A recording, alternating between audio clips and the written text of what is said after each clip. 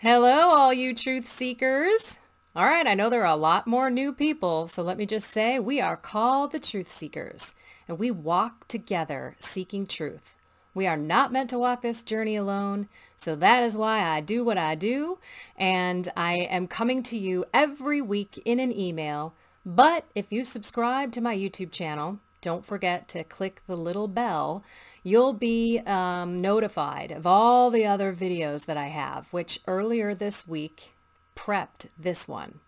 It was on St. Joseph the Worker's Feast Day, and I was telling people about my predominant fault. I've been under massive attack, and I want to tell all of you thank you so much for giving me your feedback. In YouTube, which is the easiest way, please just comment in the YouTube video because it's all in one place instead of emails and things like that I have to go search and sort and all of that jazz. But I have taken notes and I am praying on what to talk to you about next because there's so much. People want to talk about fear. They want to hear about my journey and my relationship with God. How did I build it? Other people want to talk about deliverance. Other people want to talk about discernment. And so I really felt called to talk about something that I should have taken care of early in my journey. And I didn't until recently with these massive attacks and this massive stuff that has been going on that called me into studying more about discerning spirits, making sure that I had all the weapons that I needed to fight the fight and not fall into sin. It is so important not to sin, everyone. I'm telling you, the ramifications on your soul are detrimental. And if you don't know your predominant sin, that is just giving Satan an open doorway. So Satan watches you. All of his little minions are watching you all day, all night, looking at your behavior patterns. They know you. They're smarter than you. They know you more than you know yourself, and they are going to go after your predominant fault, your root sin. So if you don't know what that is, you've already he's here and you're here. I mean, the fight is going to be tough to try to get up there and duke it out with him. Okay, what is a predominant fault? What's a root sin? Well, it's, you can look at the 7 deadly sins and you can kind of look and say, oh, that one's kind of me and that one's kind of me. But there's there are like 3 predominant sins that you should be looking at: pride, vanity, and sensuality. Okay, what are these really? Because those are pretty big words. Pride, vanity, and sensuality. I'm telling you, I had them all in spades. There's no question. Let's take pride. Pride is an overwhelming sense of self-purpose, self-worth. I did this. I got this job. I climbed this corporate ladder. I got all this stuff because I did it myself. I studied hard in college. I do this. I don't need God. It's all me. I worked hard. That's pride. Vanity. Caring too much about what other people think of you. That was my entire life. Oh my gosh, do you like me? I was this awful, awful people pleaser. I just tried to be what people liked. I tried to do what people would accept. I tried to diet myself to a body that the world wanted. I put my value in people and what the world thought of me. I had no idea of my identity as a child of God. None. So my whole life was in fear of what people thought of me. From a physical perspective, from a career perspective, from a moral perspective, even though a lot of the times I kind of just shoved that away because I just kept partying, drinking, doing drugs, and just numbed myself to the fact that, am I really acting like this? And I kept my mind so busy that I never reflected on who I was or what I did. So I didn't have that opportunity to sit there and feel shameful. I just was like, hey, this is who I am. I'm a truck driving, partying, potty mouth chick. Truck driving. I wasn't driving a truck. Truck driving, swearing, potty mouth person. And, I drink a lot and I'm raw and I'm rash and, that's who I am. That's what people love about me. I'm the life of the party. And then let's go to sensuality. And you might immediately think of sex. Yeah. Well, that's part of it, right? It's pleasure. Just being addicted to pleasure. And that was me. I was addicted to overeating because I had those endorphins come by overeating. Then, of course, I would puke it up because I was bulimic for a while. And then, let's see, over drinking, pot. You all know about my 20 plus year addiction to marijuana. I mean, I did everything I could to take the edge off, to eliminate that stress in my life and the fear of what people thought of me. And it was always more drugs, more changing my state of being. And of course, I watched pornography, I had self-gratification, and then I just watched hours of meaningless TV. But that's not just what sensuality is. Sensuality goes into you like to be comfortable. You don't like to go be a risk taker or put yourself out there. No. I'm comfortable where I'm at. I don't want to take that new job, or I don't want to follow what I feel God is calling me to because I'm afraid. I'm just going to kind of sit in this rut and be this till I die. Comfort, not getting out of your comfort zone. And then there's also taking the easy way out. And that's why St. Joseph, the Worker Day, was when I really had to look at, oh my gosh, my predominant sin, and I figured this out earlier, but I had to share what it was. Mine is sensuality.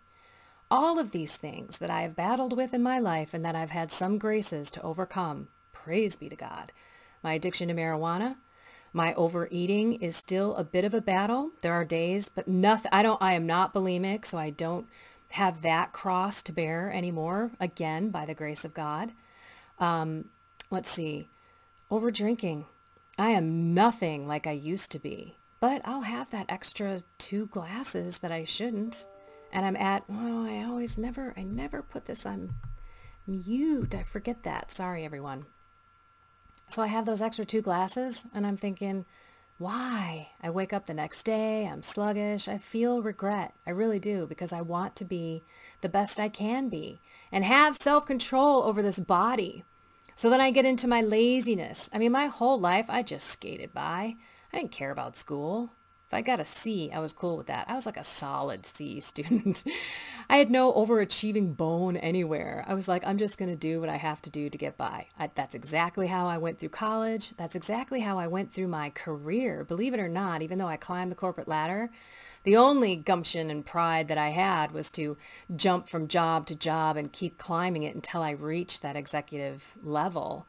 But then I did as little as I possibly could. I didn't have that workaholic bone in my body. I just, did enough to keep my job. My team worked a ton.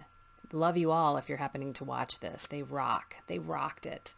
But I didn't work like that. I didn't have that work ethic. So I just kind of skated by. And I look at that in my exercise life, right? Okay, well, I would rather not eat than exercise because that's like effort. I don't really want to clean the house or do any yard work. And so I think about St. Joseph, the Worker, and all of the things that blessed man had to go through, from providing for his family in terms of a job and not being able to provide for his family when he fled to Egypt, right? Couldn't feed Mary and Jesus. Can you imagine the pain that he felt, the regret, the shame? So sensuality is my predominant fault. And I will have to fight every single day with Satan and his minions around all of those things that I just mentioned in the sensuality category. Now, I mentioned I had the vanity and I had the pride, but praise be to God, I know I cannot do anything without God, and with God in my weakness, he is my strength. I can do anything with him. Now, that's still a struggle. Sometimes I try to do things on my own, but I'm not filled with pride. And then vanity. Let's go to the vanity side of the house. I now live for an audience of one. In the beginning of my Catholic speaking in 2018, I was still attached to what people thought of me. I couldn't share all this stuff with you. There was no way, because I would be so concerned about what you would think about me. But now it's all about God. That's my audience of one. Lord, I am going to share everything that you have done in my life because people need to know that living with you and through your graces is the only way to change, the only way to have transformation, the only way to forgive like you, to love like you, to understand the faith and to live it, to not be those fake Catholics, like the fake news that you hear. And I'm kind of taking that from a Father Becker who I saw on YouTube the other day. And he's like, let's not be fake Catholics like there's fake news. Let's be real Catholics and let's live by the commandments and love each other and stay true to what Jesus wants us to do. But you can only do that because I tried it myself. Again, that was back in my pride days. I tried to change myself. I kept falling and kept dragging myself to confession. So what is your predominant fault? I would ask, and I've learned this through an exorcist priest, pray to Mary, Our Lady of Sorrows. Ask her to show you your predominant fault, because you need to know all of the ways that Satan's going to continue to attack you. And then you need to start learning more about discerning spirits. And I also want to say this. I have been studying St. Ignatius spirituality and discerning spirits. And there's rules like 1 through 14. But the first rule is totally different than other rules. And this is why I want to call this out specifically right now. First of all, every single person that is watching this and every single person on this planet has a unique relationship with God or without God, right? You have your own journey. You have your own experiences in life. You are uniquely created. There's not another one like you, even if you're an identical twin. You've got some differences. You in and of yourself are you. So one thing I want to reiterate, which I'm sure you all know in your heart, but you cannot compare your religious experiences, your relationship with God with anyone else. Why I am doing this is to walk with you and share with you some of the things that I struggled with, maybe to help you through your struggles, but also to share some of the things that were triumphs that I was like, oh my gosh, ding, ding, ding. I wish I knew that 4 years ago in this 7-year journey. So that's why I'm bringing up this predominant fault, because the sooner you know the areas that you're going to be tempted and you're going to be attacked, the better off you're going to be. Let's go back to rule number 1 in the St. Ignatius rules. And boy, he's brilliant. And all the rules intertwine. You don't just stick in one or stick in the other, with the exception of rule number 1. That's why I want to call this out. If you are in a state of perpetual sin, perpetual mortal sin, you can Google what mortal sin is. There's actually, I might try to find that and put it in the email. There's a website that actually goes through and lists out some mortal sins, but it really has to be something that is grave matter. That's big, a big, big, big against God move that you do willingly. You know you're doing it, but you're going to do it anyway. And in some cases, I mean, I seriously look at my addiction to marijuana as a mortal sin. I do. I look at being a drunkard as a mortal sin, because my ability to reason and to make smart decisions, and those drugs and things in my life had me do even worse mortal sins and act in ways that I wouldn't normally act if I wasn't sober. Okay, so I'm just saying, I'm looking at drunkenness and addictions to drugs and addiction to pornography. Obviously, those are like, that's a blatant mortal sin. But, okay, I'm not going to define mortal sin much more. You can look that up. You can go to the Catechism of the Catholic Church, and I'll try to find that grid and put it in the email now that I'm thinking about it as I'm recording this. Okay, if you're in mortal sin and you're perpetually falling into it, do not fall into the trap of, oh, well, if I feel peace, that's God's will. Because it's actually opposite in the first rule. Rules 2 through 14 are different. Rule 1 is unique. Because in rule 1, you're still falling into sin over and over and over again. And Satan is going to be the one who tells you and gives you that peace. Oh, you want to smoke that pot and you want to sleep with that woman, even though you're married, or you just go ahead and watch that porn. You need that stress relief because you have those, those feelings and things associated with that sin. And so Satan gives you that peace. It's God and the good spirits that prick and poke you. It's that shame the next day after you slept with that person, or I shouldn't really be doing this drug, but no, I shouldn't. It's that second guessing, that poking at you and making you not feel comfortable about making that decision. That's the good spirit. So let's just think about that. While you are in mortal sin, know that Satan's going to keep you in that trap as long as he can. So that's not God. That's not this peace that people talk about when you're praying or when you're about ready to do something, because Satan's going to be like, yeah, man, think about how good that's going to feel, right?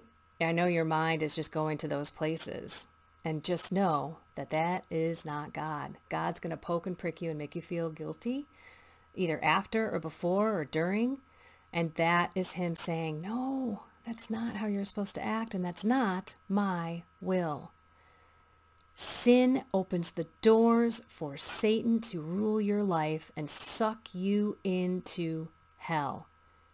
This life matters. How you live this life matters.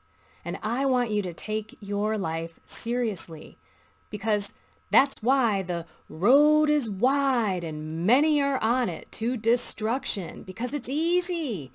It's easy to not, live according to God's rules. I'll just do whatever I want, whenever I want, however I want, right? If it feels good, do it. Who cares? Life is short. Well, no, eternity is long, long. Okay, and the road is narrow and hard. It's not so easy sometimes, but with the grace from God, he gives you that grace to get through and not be seduced and not be pulled into hell. But that narrow gate, few are on it.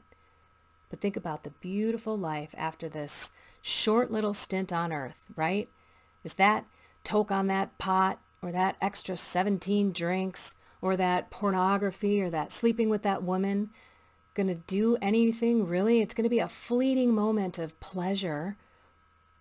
And stop it with the pride. I mean, the pride and humility, that was a long one for me. But I know there are some people who are darn right narcissistic.